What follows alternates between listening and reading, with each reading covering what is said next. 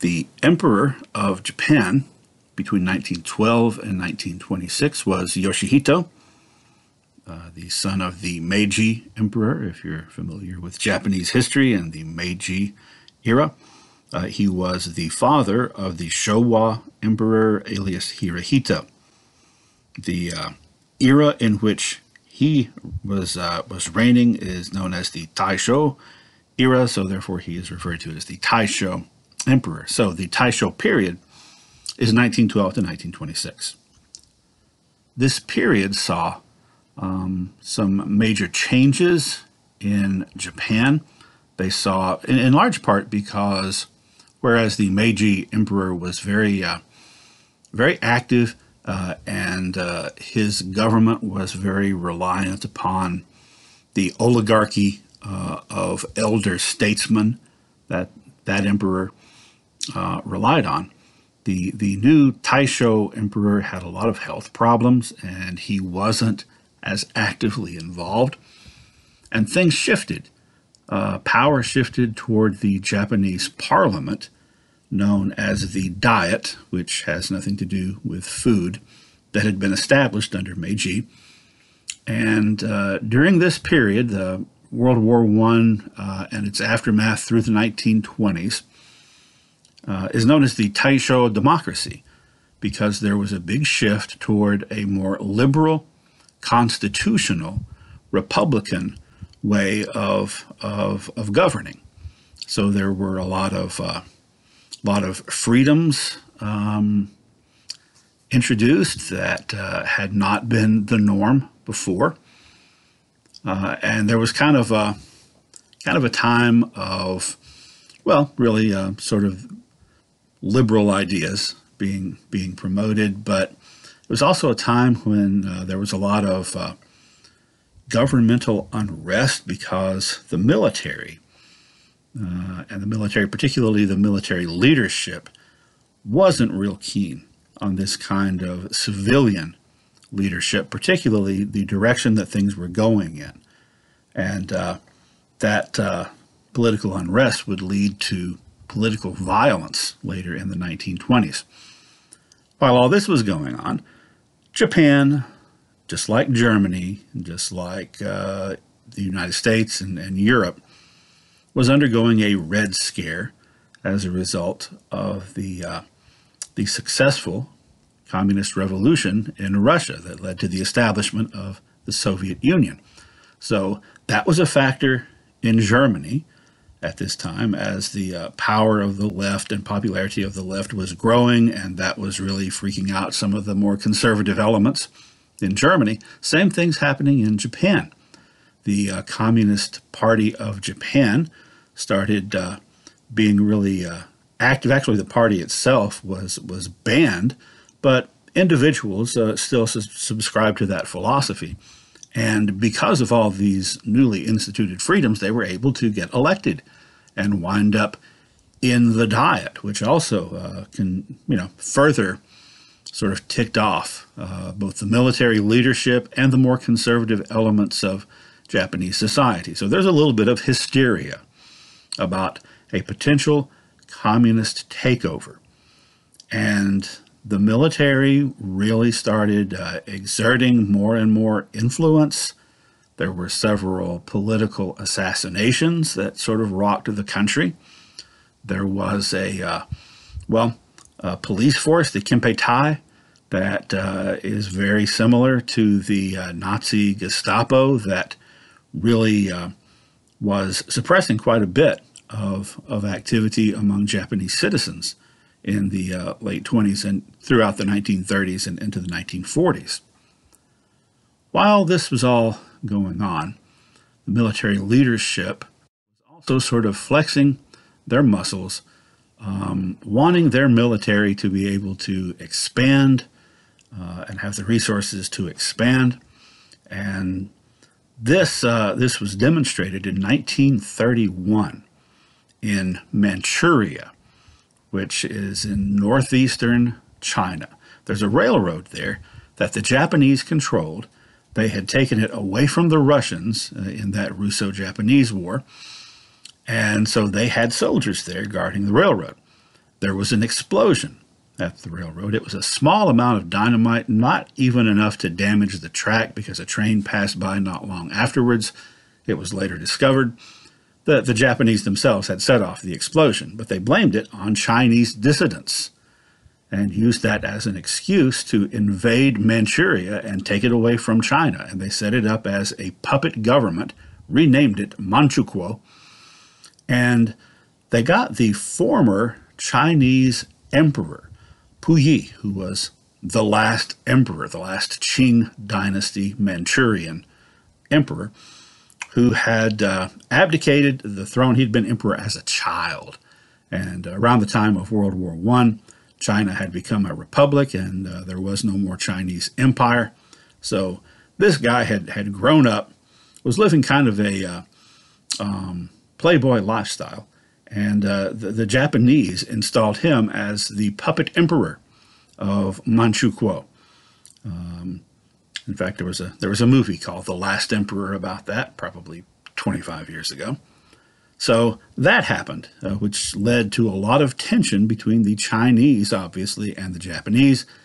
And when it was discovered the Japanese had essentially faked all this, that led to a series of disputes in the League of Nations and led to Japan leaving the League of Nations. A few years later, near a bridge in China, the Marco Polo Bridge, which is the European name for it. It was a bridge that Marco Polo had described in his travels.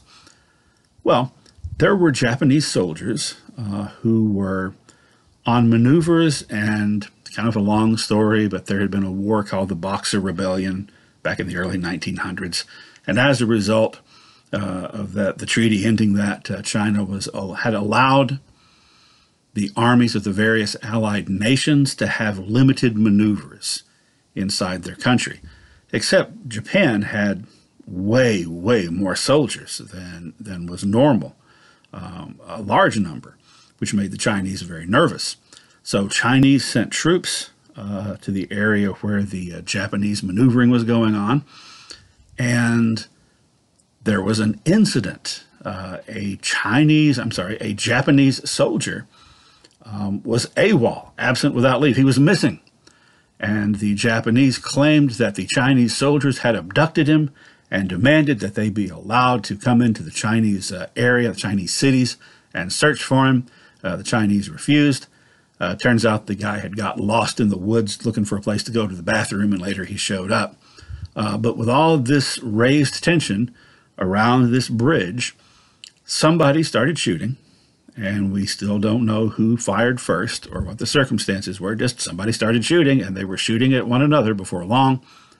And bang, China and Japan are once more at war. Previous time had probably been about 40 years before this. So, a war between China and Japan. This was in July 1937. 2 years and almost 2 months before the German invasion of Poland. So this is an alternative, and I think probably a more correct point to say that World War II had started, because the major combatants were, they were engaged in combat beginning right then. So that war would be a very long, destructive war. The rest of the world sided with, for the most part, not the Axis powers, Germany and Italy, but the Allies, including the U.S., tended to side and be sympathetic to China, but no one actually did much. They were like, you shouldn't do that. The Japanese army fought its way toward the city of Nanjing, then spelled and pronounced Nanking, which at that time was serving as the capital of China. The Japanese soldiers had been told that it was going to be an easy victory and an easy march, and they would go straight to the capital. But in reality, what happened was that there was a lot of resistance from the Chinese military. So it took them longer than they expected, and it was much more hard fought, and the Japanese had much higher casualties than they had anticipated by the time they finally reached Nanjing in December. Remember, the war started in July. This is 1937. So some historians have speculated that maybe that was a factor. The frustration, perhaps anger at the unexpected casualties, or just the bestial fog of war. Whatever the reason, when the Japanese did capture the city, it was absolutely horrible. The incident was reported at the time around the world and referred to as the Rape of Nanking, meaning, metaphorically of the city, but also literally.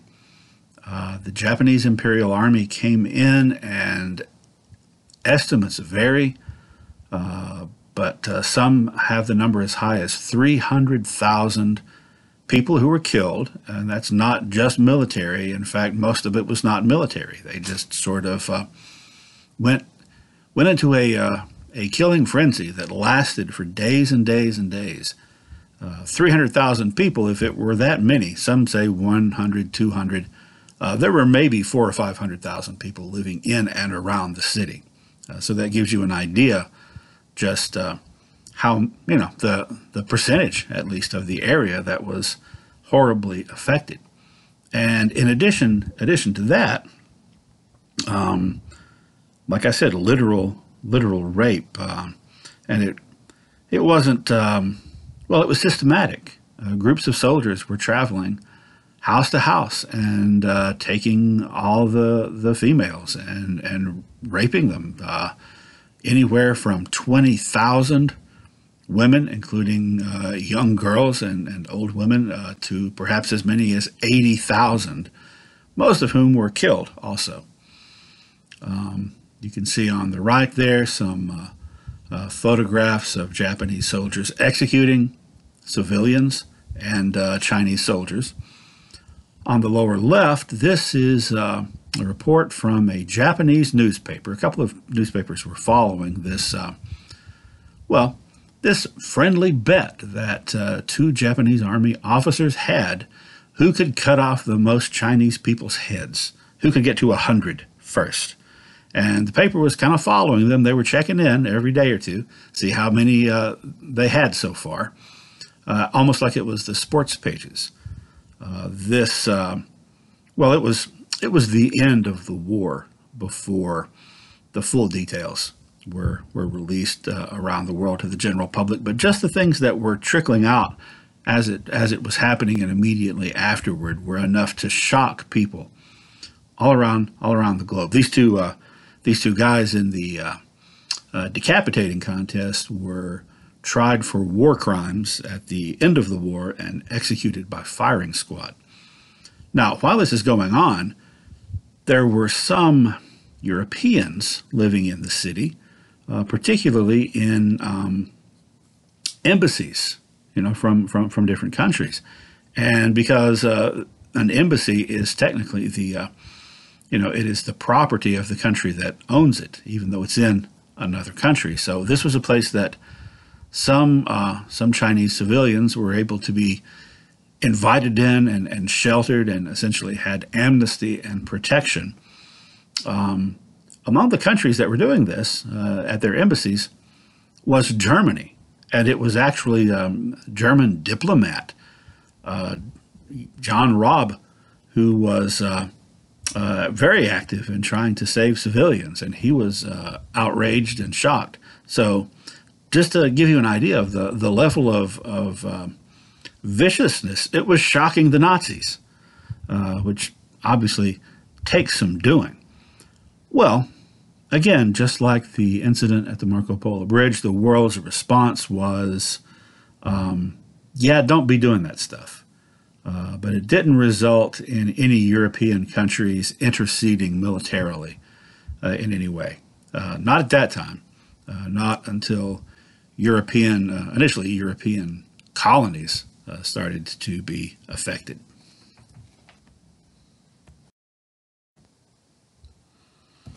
The Japanese were able to control much of eastern China and several places down along the coast, but got no further into into central China and into the west because the Chinese military was resisting them, and later they had help. But they already had Manchuria. They had actually annexed Korea back in 1910, and starting in 1939, started conscripting Koreans into service for manual labor, and conscripted many Korean women to be, quote, comfort women, prostitutes for Japanese soldiers against their will. They kept expanding. Over the next couple of years, they eventually, by 1942, summer of 1942, at the height of the Japanese Empire, and this is after Pearl Harbor, you can see the map there. They had control of Southeast Asia and many of the islands there in the Pacific. And their justification for doing this was the creation of what they called, quote, the Greater East Asia Co-Prosperity Sphere, end quote, which is obviously a very euphemistic description of what they were doing. But, you know, on paper, hey, co-prosperity, that sounds great. Who wouldn't want that? In essence, the Japanese were, they were critical of all the colonial imperialistic ventures of European countries in Asia, and justifiably so. They should have been critical of that.